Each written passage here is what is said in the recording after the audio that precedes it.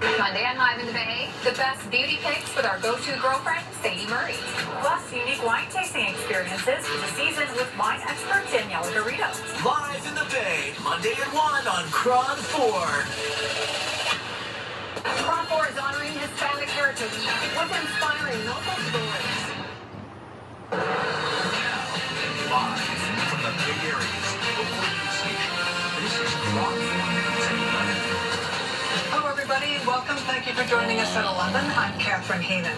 CAL FIRE crews still on the scene of a brush fire near Half Moon Bay. They're watching for hot spots. It began this afternoon off Highway 92 near Quarry Road. Air tankers at one point called in to help.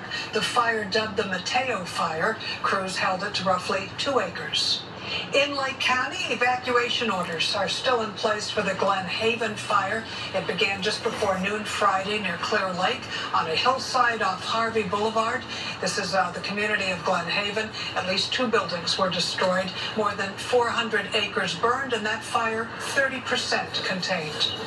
And several agencies have been on the scene of a wildfire in Nevada County. It is being referred to as the Dutch Fire. It started about 3:30.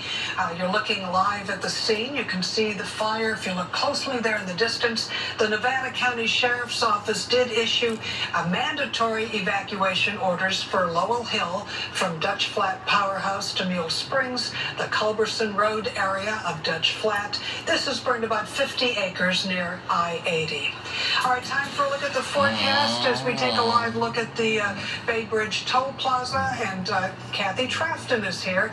Kathy, been talking about a lot of heat. A lot of heat. We've set records today once again, this time in San Rafael. Shattered the old record by 12 degrees, topping out in San Rafael at 106 degrees today. Also, they have had 11 days of 100 degrees plus weather this calendar year. That also is a record. We've also seen records at Oakland Museum, 97 degrees, 99 degrees for Redwood City, that is, and that is also a record.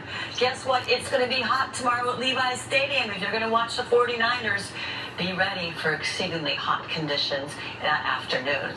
Sunny skies and baking heat.